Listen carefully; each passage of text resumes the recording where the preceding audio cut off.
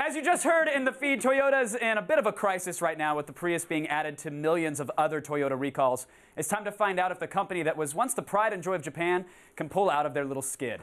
It's The Loop.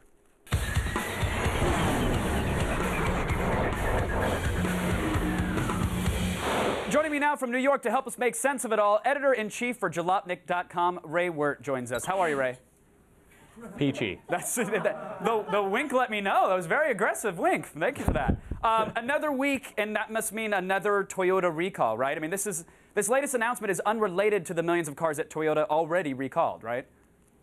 Yeah, it's a third recall in 3 months, and this one is the halo vehicle for Toyota, the Prius. So it's going to be a question of whether or not this is going to be the straw that breaks the camel's back for consumers, or if it's going to be, just another recall. Sure. I mean, what exactly happened on this one? I know the first problem was something with the gas pedals or whatever. Wozniak found problems with software.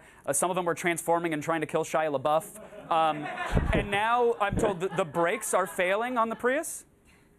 Well, yeah, the first one was the accelerator pedals getting trapped by the floor mats. The second one was a inability to be able to, well, let's just say it'll accelerate without your control.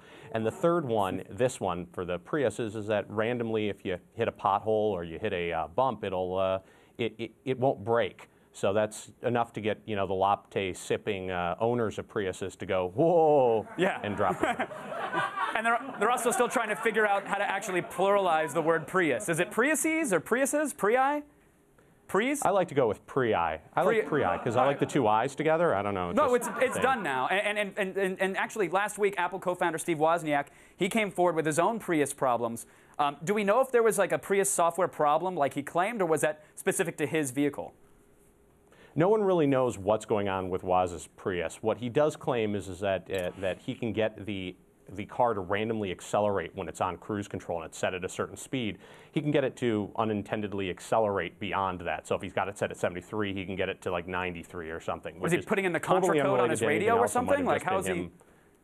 I don't know. He's got like an up, up, down, down, left, right, yeah. left, right. He's just shifting. Hit the on start button. Yeah.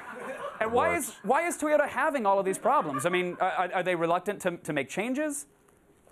Well, they got big really fast, and also because, they build the happy Prius. I mean, they've never had to do crisis management before. They don't know what it's like to have a target on your back. They should talk to Ford and GM about that. I'm sure they can give them some tips. Right. And to that point, it seems like everybody from, politicians here in America to the big automakers here, they seem to be almost celebrating this, right? Like this should be helping the sales of the Fords of the world, and yet it doesn't seem to be, right? I mean, the last I checked, it seems that the Prius, the prices haven't dropped, and they still seem to be selling just fine. Well, actually, I mean, they're not selling certain vehicles right now, and it remains to be seen whether or not the Prius is going to continue to be sold after this week, if it's a full recall that's announced. But what is bad for Toyota is apparently very good for U.S. automakers, and they're seeing a sharp uptick in sales. They are. Whereas Toyota, well, they're not. They had 18% drop in January, and the question is whether or not in February or March they'll still be showing a sales decline. Although my bet is that in the next couple of months they're going to be doing just fine and they'll be resuming their world domination plans. Sure. Is this bad news? Obviously, you said they're going to be fine in a couple months, but is this bad news for the notion of hybrid vehicles, or are consumers at this point educated enough to go, okay, that's this brand, it's not going to affect all brands, we should be just fine? I don't know if it's that we're educated enough. I think it's that we're enough of cattle, so we'll blindly accept this. This will be fine. We'll just go, moving on to something else. Yeah, dangle some shiny keys and we'll be distracted in that direction. Final word, Ray. If someone's looking to buy a new car, is there any reason to not consider a Toyota other than that it could be your impending death? Well, it's boring. How about that? But otherwise, yeah, it's fine.